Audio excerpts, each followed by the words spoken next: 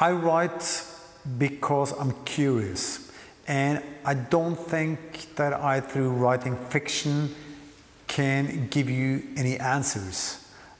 But what I can do is, I hope, ask some interesting questions. Norveški pisac Ju Nesbe kaže da ideje za svoje priče smišlja dok se penje. U modernom rečniku to nazivaju klajming. Tako da je deo svog izuzetno kratkog boravka u Beogradu iskoristio za mini planinarenje po zidinama nekadašnje letnje scene Topčider. Posle toga otišao je na potpisivanje svojih romana gde ga je čekala reka čitalaca. Tu je Nesbe premašio sopstveni rekord. Potpisivao je 15 knjiga u minuti. Inače, autora, koga s pravom nazivaju kraljem skandinavskog trilera, čita preko 40 miliona ljudi širom planete, što je 10 puta više od broja stanovnika njegove rodne Norveške. Ju Nesbe rođen je 1960. godine u Oslu, gde je završio studije ekonomije. Prvu knjigu, Čovek šišmiš, objavio je 1997. godine. Bio je to početak krimi serijala o Hariju Huleu. Usledilo je još 10 naslova o neobičnom detektivu koji je svoje vrline uspešno uposlio u borbi sa sopstvenim i tuđim porocima. Među njima su Buba Švabe, Crvendać, Solomonovo slovo, Sneško, Oklopno srce, Žeđ. Romanom Krv na snegu Nesbe otpočinje novi ciklus trilera u kojima glavni likovi nisu borci za pravdu, već antijunaci koji ne odolevaju svojim kriminalnim nagonima, a kojima paradoksalno na put može da stane jedino ubica mekog srca. Najnoviji roman je Magbet, priča o osveti, ljubavi, izdaji i zločinu, Nesbeovim opsesivnim temama, koji je popularni autor promovisao u Beogradu. I dok se njegovi fanovi širom sveta pitaju da li će se u budućim naslovima vratiti jezovitim avanturama detektiva Harija Hulea, Ju Nesbe ne prestaje da piše, komponuje i svira u svojoj pop grupi Ideje.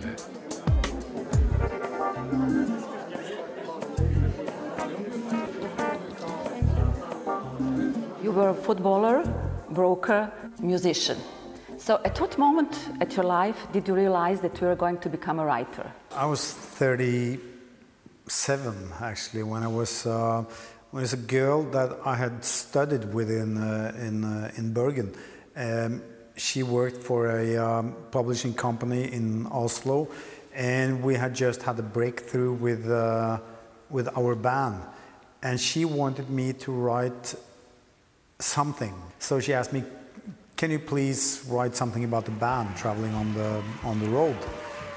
And I said, "No, I like the idea of writing something, but not of writing about the band, because that's the rule of bands. But what happens on the road stays on the road. So, but I may write something else," I said. And for me, at the age of 37, it was when I wrote that first chapter. It was, why did it take me so long to realize that this is what I'm going to do?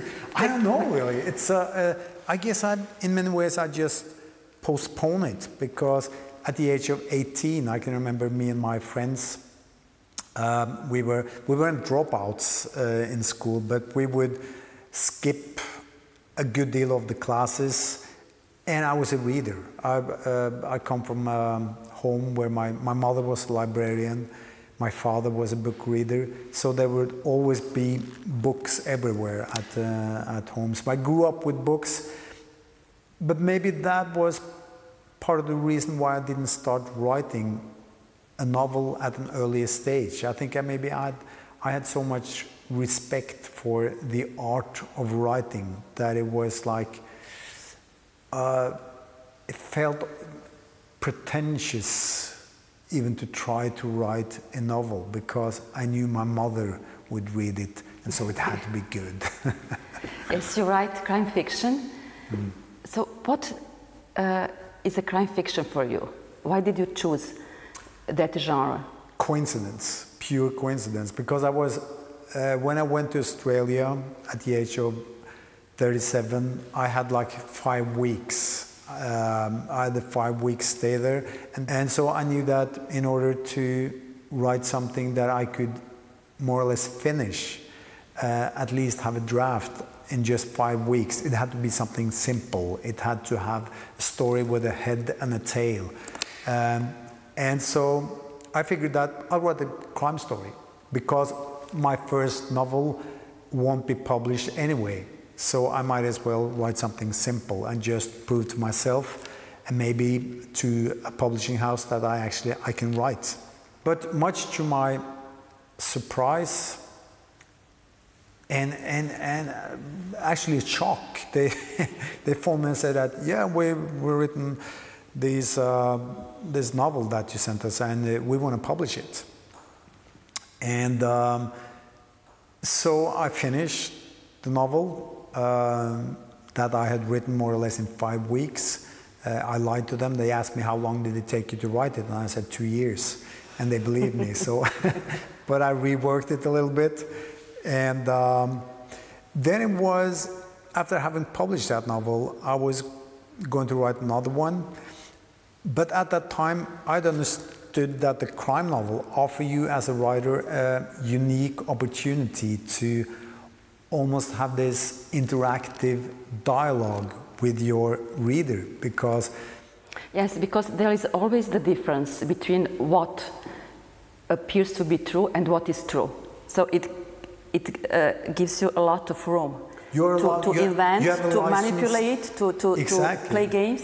You have this license to lie and to manipulate your reader. And I mean, it's like you have this deal with your audience, just like an illusionist, that, okay, I will make you watch my left hand while I do the trick with the right hand. And at the same time, of course, any crime novel, a murder history, you can make it be about that murder, but you can also make it be about something else, and just use the genre, the expectations for what is going to happen, to tell a different story.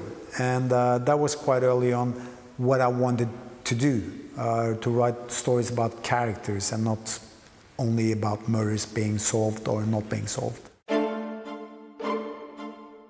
Uzeo je bodež. Ima li šta lakše nego ubiti nekog ko ne može da se odbrani? Odluka je pala. Ostalo je još samo da se to i obavi. Nije li uostalom već ubio jednu bespomoćnu žrtvu na onom putu za Fors? Nije li već izgubio nevinost? Nije li tada vratio Dafu onaj stari dug u istoj valuti u kojoj ga je istekao? U hladnoj krvi.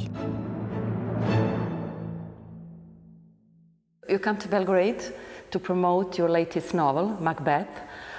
It's Shakespeare retold in your own manner. So why did you choose the bloodiest Shakespeare play? What does it tell us about you, Ju Nesbe? I don't know. I don't want to know. I guess I've always been drawn to bloody stories. Actually, I remember when I was young, my mother received a message from my teacher, and because we were having an essay in school, we were going to write a story with the title "A Nice Day in the Woods." I guess you have the same thing here in school, that you have to write those essays, and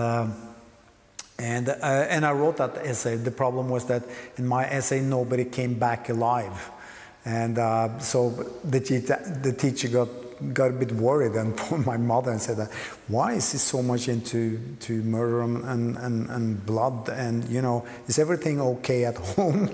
And so I guess that was maybe part of the reason, but I also, for me, Macbeth, the character of Macbeth, is actually one of the inspirations for my own character, Hari Hule.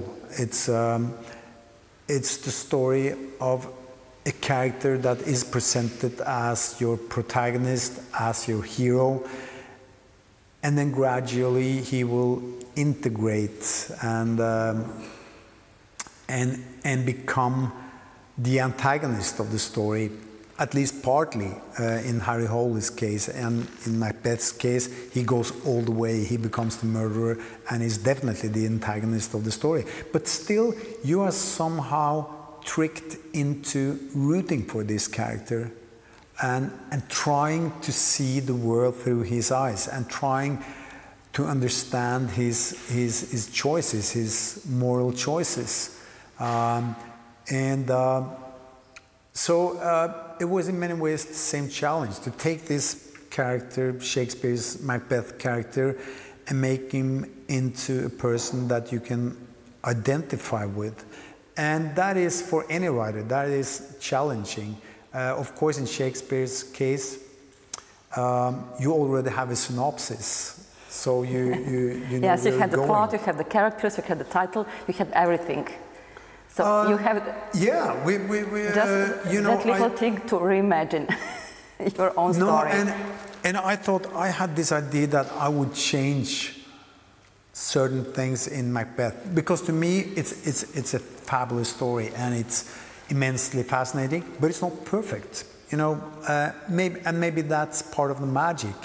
Anyway, when I sat down and I started playing around, changing a little bit here and a little bit there, I realized that there's a reason why Macbeth is a masterpiece. You really can't change anything. Your Macbeth, he's a kind of modern warrior, and he kills everybody who is on his way to obtain power.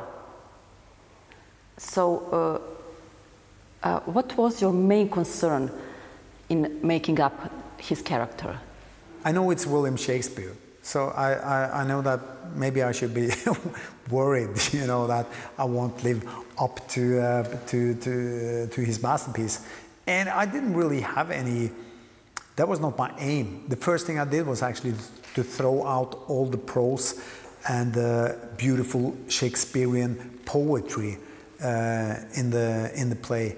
And I realized that I have to come up with my own language, and I will just have to look at the structure of that story and this tragedy of a person who is making the wrong moral choices and who is you know, going to hell together with Lady Macbeth. Let's talk a little bit about that love story. Your lady, it's in fact Lady Macbeth, she wants her lover to be powerful. So she's pushing him all the time. And he accepts to be powerful because of her. So is it, what kind of love is it? It is, and I think you're right. What kind of love is it?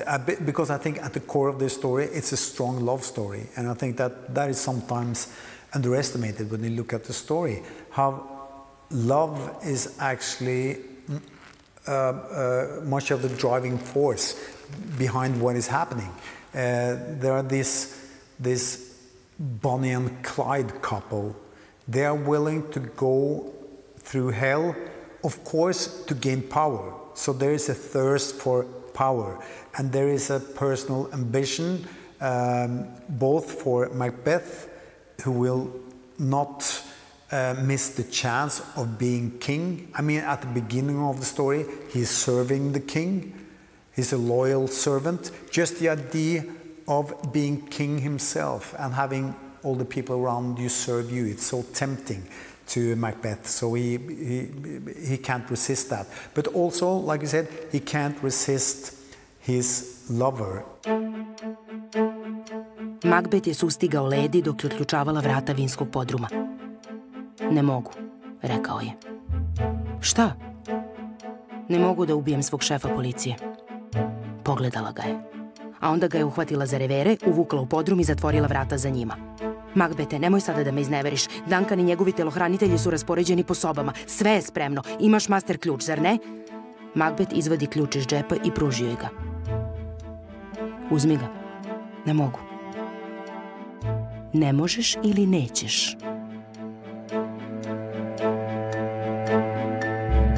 In my case, in the Macbeth that is set in the 70s, Lady, his older lover, is running the classic casino in the city, but her background is that she grew up in a family where she was sexually abused by her father. She was thrown out. She had to survive on the street, which she did through prostitution, and what she wanted was respect. and power among these people that had used her all her life. And when we meet her, she is sort of a cougar to the younger Macbeth, who she has taken as a lover. And it's Is it love? What do you think? I think it's love. I think it's love. I think there's beautiful and strong love story, but it's also a love story that is deeming them to going through hell together. In one line in my novel, yes, you say Macbeth is saying, you make me doing. You make me going to hell. Yeah, and she's saying, yeah, and I'm coming with you. Yes, wherever you go, I'm coming with you. Right, exactly. Yeah, it's true love. So you're very interested in psychology of your characters. You want to explain, to analyze, and to explain evil somehow, and sometimes it goes together. Madness and crime. Yeah. I mean evil. Yeah. Well, yeah, and it's both are just words, and it's like, in order to have a fruitful discussion about madness and evil and justice, for that matter, it's like you feel you have to spend quite a few hours just really defining what you mean by the word madness. There was just a case in Tennessee now, where there was a murderer who was diagnosed with a personal disorder based on that I had analyzed his brain, and that combined with him being beaten when he was young made him having this tendency for violence. And just discovering this, he had his sentence reduced, which may not sound like a very important case, but of course it is, because what he's saying is that, through modern science, we will find that the chemistry in our brains may influence our actions. But then what is madness? Where do you cross the line from just having a chemistry that makes it easier for you to use violence to solve your problems to your neighbor, And so for me, it's the more I'm chasing the nature of evil and the nature of madness, it just becomes more and more complicated. There is several layers in your crime novels: historical one, psychological, political. Did you want, in a way, to upgrade the genre noir? I don't have any ambitions outside, writing a story. For me, it's all based on ideas. I try to keep my life and my work simple. But then again, I mean, if I look back, for example, I think it's true what they say, that all writers are writing about their own lives. Are you doing the same? Yeah, I am. But somehow I thought I was just writing about this character, Hari Hule, that it had nothing to do with me. But it seems like it's inevitable. Hari I Katrina su se vozili niz serkedalški put ka Majurstuji. Šta ti je prvo palo na pamet kad smo ušli u kuću? Upita Hari. Da tamo ne žive srodne duše, reče Katrina i prođe kroz naplatnu rampu ne usporivši. Da to može biti i nesrećan brak i da u tom slučaju ona više pati. Na osnovu čega si to zaključila? Ha, to je jasno kao dan, reče Katrina bacivši pogled u retrovizor. Sudar ukusa. Hari klimnu glavom više za sebe. Prvi utisak ga nije prevario. Katrina, brat, je bila dobra. A što ti ne bi rekao meni što misliš? Ja bi valjda trebalo da učim od tebe. Mislim da Birta Becker nije dobrovoljno napustila kuću, odgovorio je. Otkud ti to? Pa nema tragova nasilja.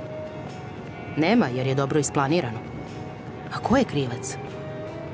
Muž. Uvek je muž kriv, zar ne? Da, reče Hari, a misli su mu lutale. Uvek je muž kriv.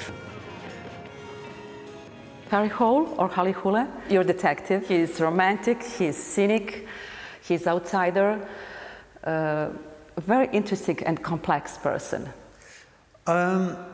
He came to life probably very gradually, and it just started with his name. Hari was the name of the local football hero in my hometown when I grew up, and Hole or Hule, as it's pronounced in Norwegian, he was the local police officer in the village where my grandmother lived. And when me and my brother would go there for summer holidays, she would always say that if you're not home and in bed by 8 o'clock, then Hule will come get you.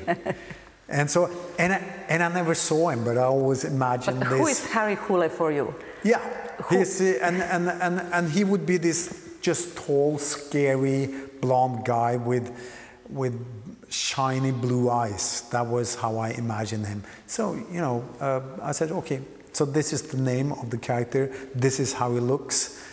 And from there on, I just went on instinct. I didn't like plan him in detail.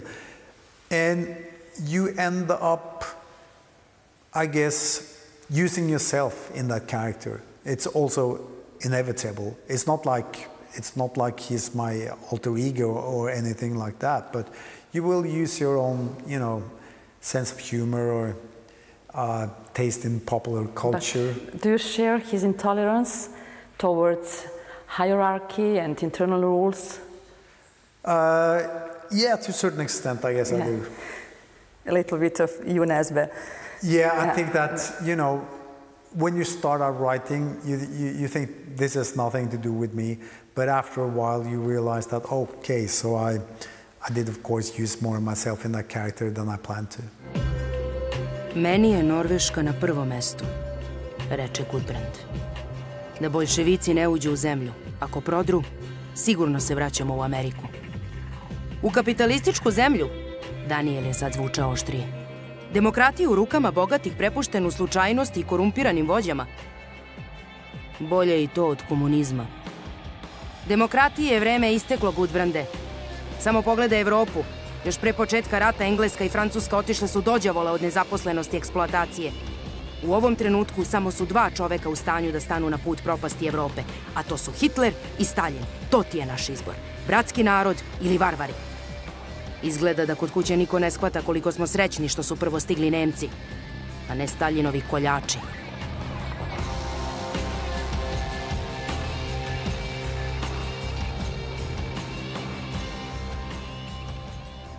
In The Red Breast, there are two parallel stories. The first one is set in our century, it's a crime story, and the other one, the second one, is set in the Second World War. You touch on the issue, which is very sensitive, still today. It's a collaboration, Norwegian collaboration with the Nazis during the Second World War. Why that episode is so important even today? I think that Norway being a young nation, it was formed as an independent nation only in 1905.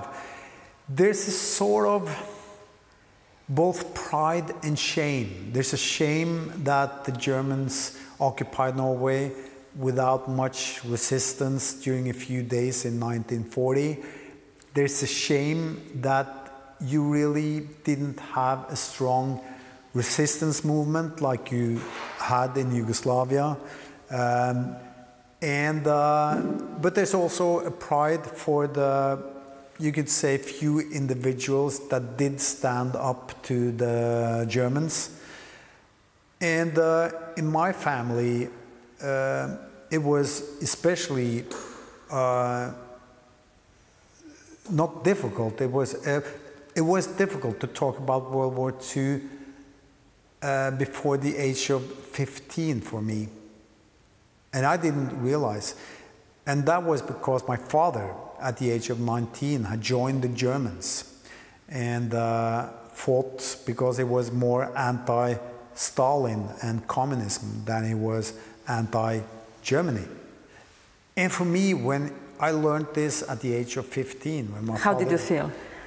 It was awful, you know, because I'd grown up with the same image of course, the German soldier with this helmet being sort of pure evil, and imagining the person that I maybe respected most in this world and that I really admired and that I loved, that he had fought, with this hated German helmet. That was just that image was devastating. And because I had grown up more with the war stories from my mother's side of the family, who was one of the few Norwegians who was actually active in the resistance movement. So this was like a war where you had both sides represented. And I once asked my father, how was the wedding with those two families? But I think they were actually okay with it, because my father volunteered, he put his life on the line for what he believed in. Now, 95% of the Norwegian population during World War II just kept their head down and tried to get on with their lives. Do you think that today there is a revival of those neo-Nazi ideas? I mean, and in Norway you had the massacre at Utøya, which many people link to sort of a neo-Nazi movement in Norway. But you couldn't really tell that the man behind the massacre at Utøya represented a movement in Scandinavia or Norway. He was more or less a loner.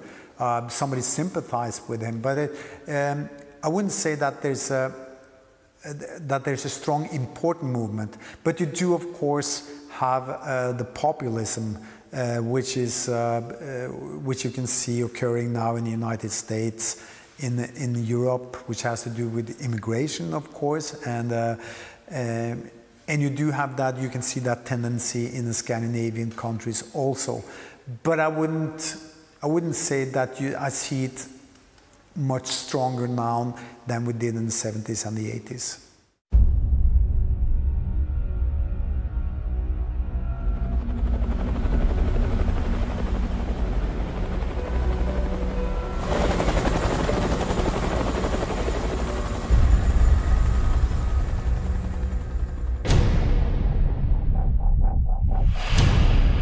I am speaking on behalf of the entire Union. Your gas and oil production will be restarted. The Russian government has kindly agreed to assist Norway.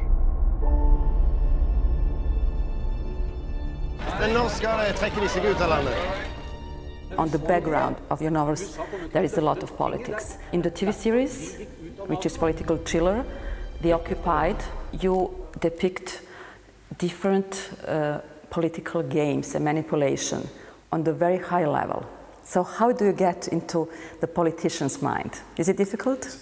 I wanted to ask a question, to my generation. We are so focused on World War II and how our parents and grandparents acted during World War II when we were occupied by the Germans. And we can discuss what they sacrificed, what they didn't sacrifice, should they have sacrificed more, and how would we act in the same situation. So I put up this situation where Norway is occupied by a big nation, and it happened to be Russia, because it's the big country that is next to us, our neighbor, and it's a soft occupation. People are allowed to keep the privileges. They can still go to London for the weekend shopping. You watch the same TV programs. They keep their standard of living. The Russians only want the oil, but so they don't mess with the population. And in a situation like that, what would you and I be willing to sacrifice for words like freedom, sovereignty, democracy, if we get to keep our material privileges? How important is it really? That was like my basic question on a very individual level. But then when we started to look at the story, then we started looking at different political scenarios. We brought in politicians and experts on military scenarios, and it got very interesting, of course. But I can't take the honor for the screenplays. I just sort of came up with the starting point, the basic idea. There is a lot of adrenaline in everything you write. So do you feel adrenaline while writing? I do. I mean, I had to